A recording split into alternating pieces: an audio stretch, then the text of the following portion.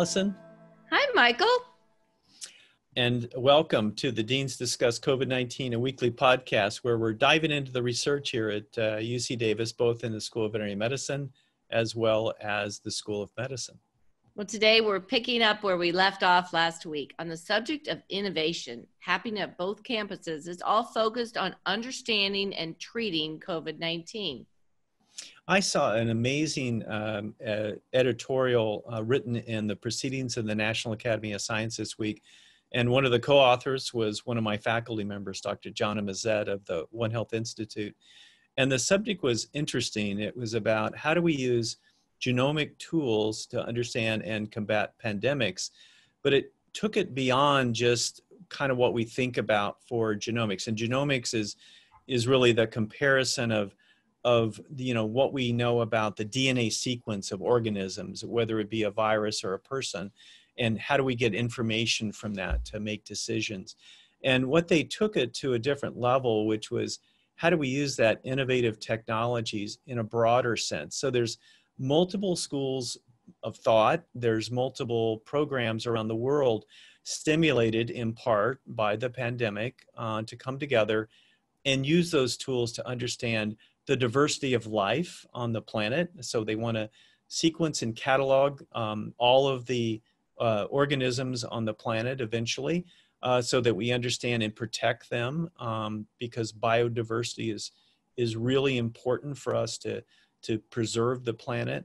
And in the case of viruses, there's a project called Global Virome Project, where they want to catalog and sequence all of the known human viral pathogens. And this grew out of what we talked about last time, which was the PREDICT project. So the PREDICT project was around going into those areas, understanding what the source of the virus was. Now they want to take that to the next broader level and to catalog all of the human viral pathogens that can cause disease. Now, why do we want to know that? You know, you probably deal with a lot of data. As a physician, how would a catalog like that be helpful for making decisions and developing tools against a pandemic?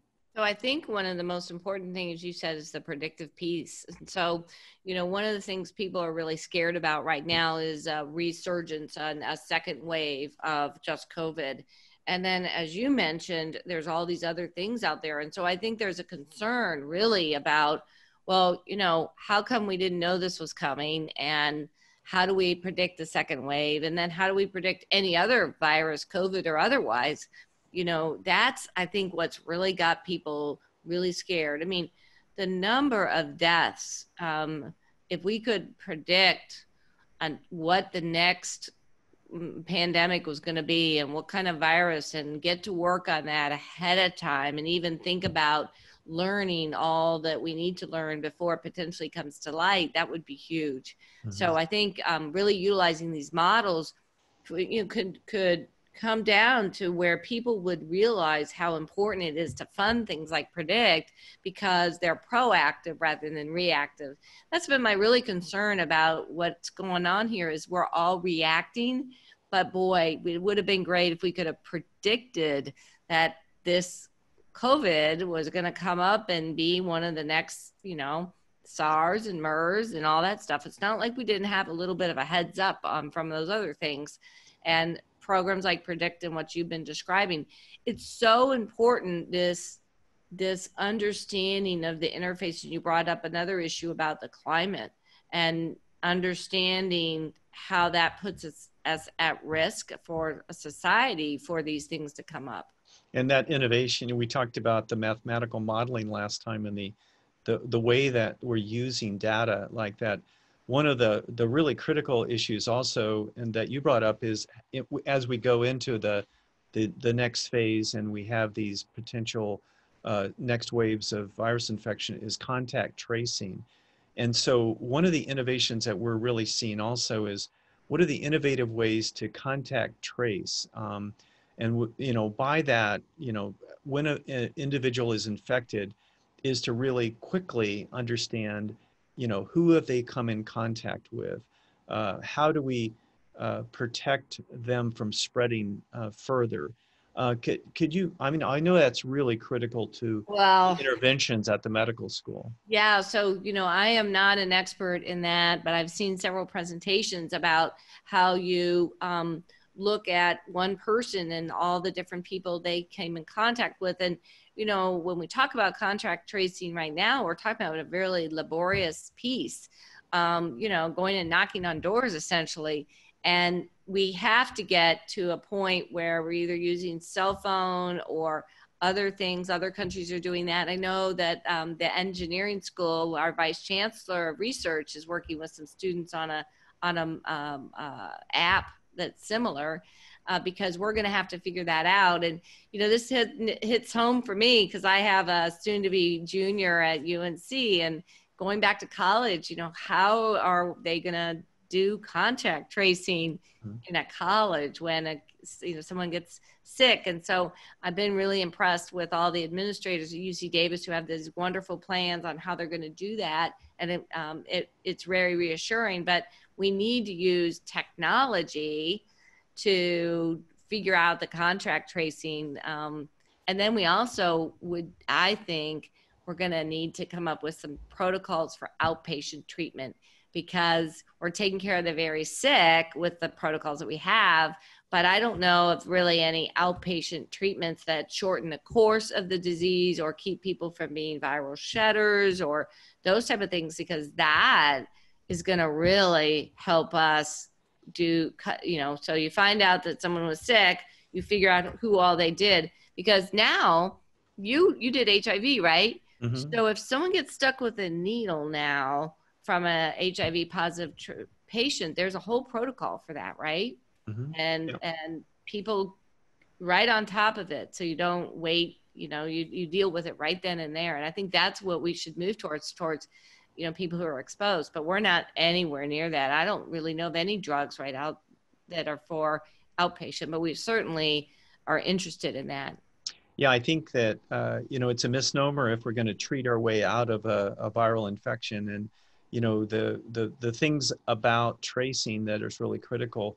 You mentioned like using our cell phones, and a lot of people are very concerned about the privacy aspects of that. And I think we have to figure out in our society, how do we use the technology without violating people's privacy? And the anonymous way that other countries are doing this, the ways that are being developed in this country, the way that we see that in our own engineering school develop it, it allows that privacy piece to be sacrosanct. So it's not about revealing your identity of your cell phone.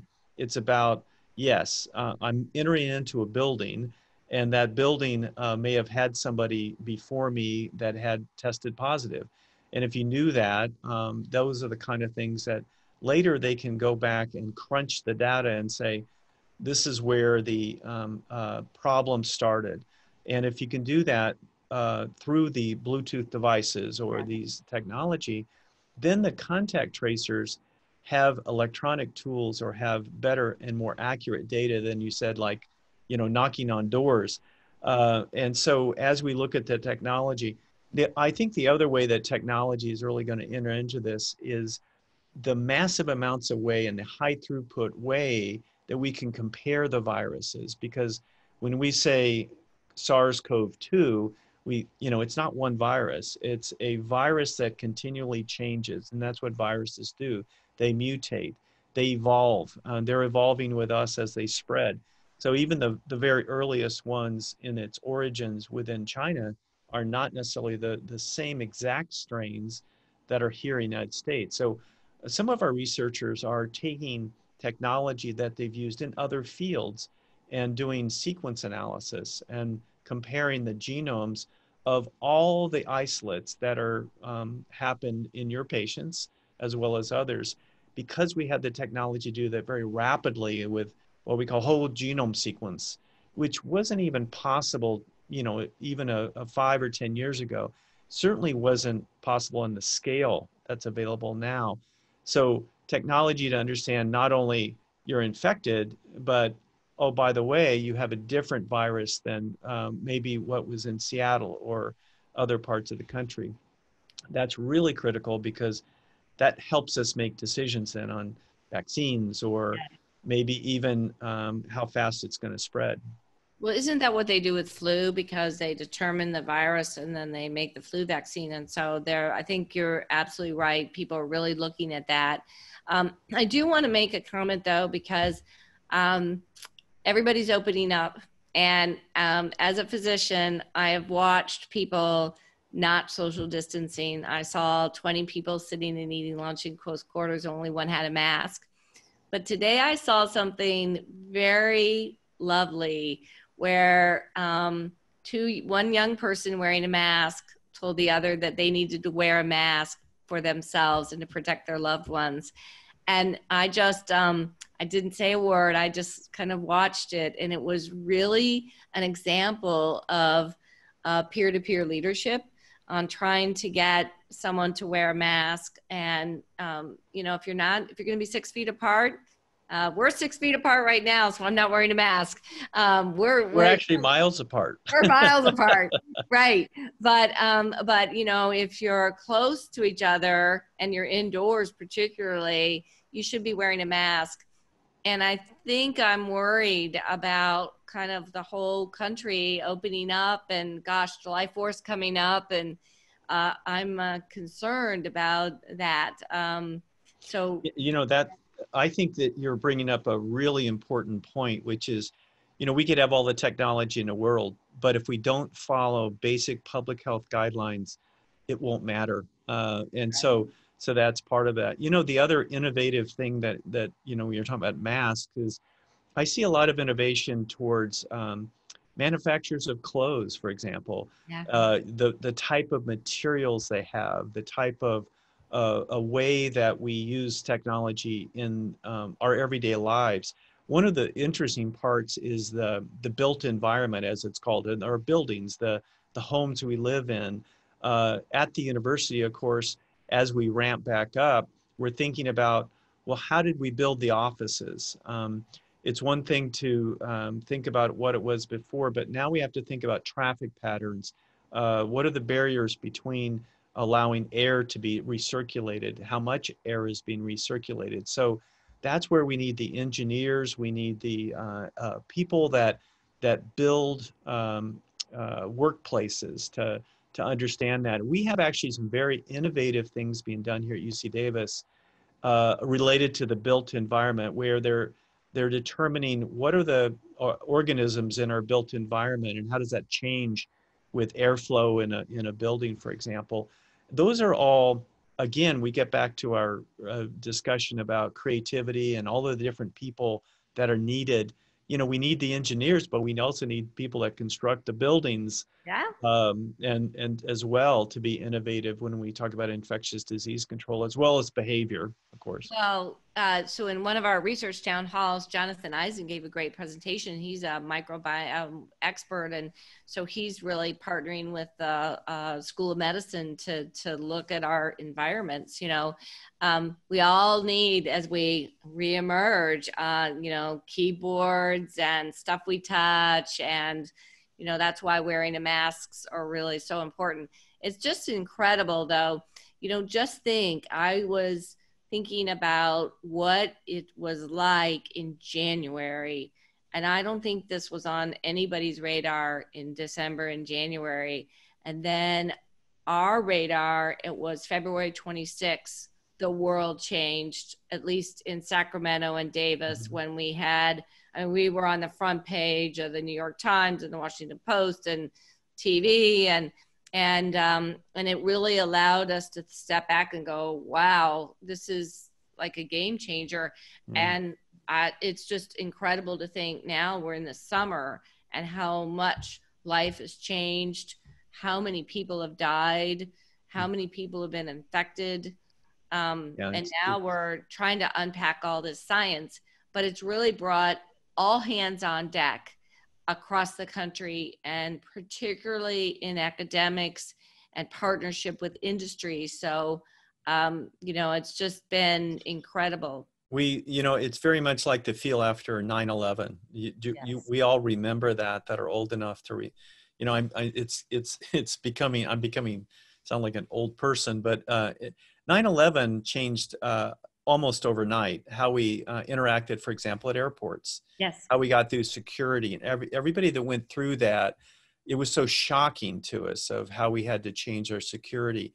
Well, in a way, this is our 9/11 for biosecurity.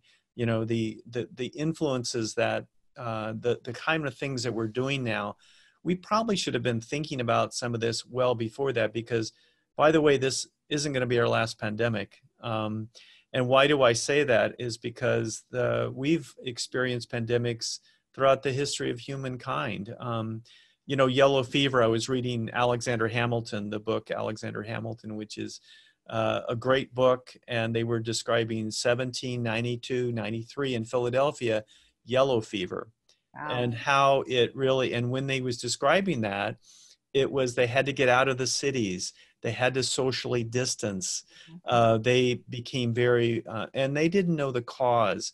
And so it became very problematic. All they had was social distancing. Wow. And it devastated and changed their lives dramatically. And in that case, Alexander Hamilton and his wife were coming from an area that was yellow fever positive and had a lot of cases. They wouldn't let them back in the city.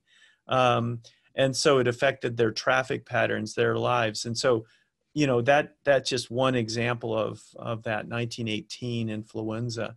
So what happened in 1918, a lot of people talk about 1918. It was actually 1919, there was a second surge of Oh my. influenza. And so that's kind of gets back to what you're talking about, that we may also see a second surge. So we can't relax when it gets into the fall and winter. We may have a second surge of COVID-2. We may be living with this virus infection, and we can do it because we've adapted. And as vaccines get developed, as protocols get developed, as we become more immune as a population, you know, we will get past this. But, you know, it's not going to be our last one for sure. Yeah, I think that's a really good point. And I also think it's so important about learning from history and what was done right and what wasn't done right. And, you know, one of the things I like to think about is medicine as being a learning health system. And we are really living into that because we're learning every day. And we are taking what we learned from one patient and adapting it. If I recall, early on, there was this issue about the way the ventilators were set, and they learned what, you know, when to intubate and when not to intubate, how much oxygen, etc. I am so hoping that we get so many more people to go into medicine and STEM and veterinary medicine and nursing and, you know, health engineering, biomedical engineering, because this is, I mean, it's kind of like 9/11, right? 9/11, people went into the service. That's how they decided to give back. And boy, I hope we get a bunch of students to come into medicine because they want to stamp out the next pandemic. Wouldn't that be amazing? Exactly. And as they come up through biological sciences and agriculture and think about their degrees, one of the interesting parts that was created from these kind of case studies was a hybrid course that initially was funded through the provost. So the innovation there was in education. And the innovation was to bring these case studies to the classroom. You know, what developed out of that was what is one of our fastest growing undergraduate majors, which is global disease biology. And David Rizzo in plant pathology in the College of Agriculture and Valtrina Smith helped create tracks. One is in plants, one is in animals, but it uses these kind of case studies to really teach people about global disease biology. And the students, they voted with their feet, the meaning they were attracted to that. Why is that? I think because the younger generation wants to solve the problem. They want to be engaged in the problem. And in this case, they see the real world problems that we face, and they want to understand what are the knowledge and skills. And that's where UC Davis is adapted and innovated in education with the College of Ag to create this undergraduate major. And a lot of those go into public health. They'll apply to your medical school. They'll go in as pre-meds, but have a global disease sort of focus when they go into it. And that's wonderful because, you know, we do need that broader understanding of the world. Even though our training is very narrow sometimes, if you don't have an understanding of all of those factors, it's really problematic. Well, thanks so much for talking with me today, Allison, about the innovations that are going on within both of our schools. You know, I think these innovations really point to an idea to how do these innovations come to market? How do we take these into practical solutions? You know, and that kind of leads into maybe a topic we should talk about next time, which is, you know, how does the university promote and interact with our community and our businesses? And that definitely involves things that we have as goals, such as Aggie Square. And I know we are very excited about what's going on with Aggie Square. Oh, yes, I think that'd be great. We've had kind of a virtual Aggie Square here over in the School of Medicine with some of the things we've been doing for COVID. So great idea, Michael. Let's do it. I'm Allison Brashear, the Dean of the UC Davis School of Medicine. And I'm Michael Larimore, Dean of the School of Veterinary Medicine here at UC Davis. And be sure to subscribe so you don't miss our next episode. And we welcome your questions and ideas on topics for future episodes. You can email us at deansdiscuss@ucdavis.edu. And you can, meantime, visit us at ucdavis.edu/COVID-19 for the latest coronavirus research from UC Davis. See you next week.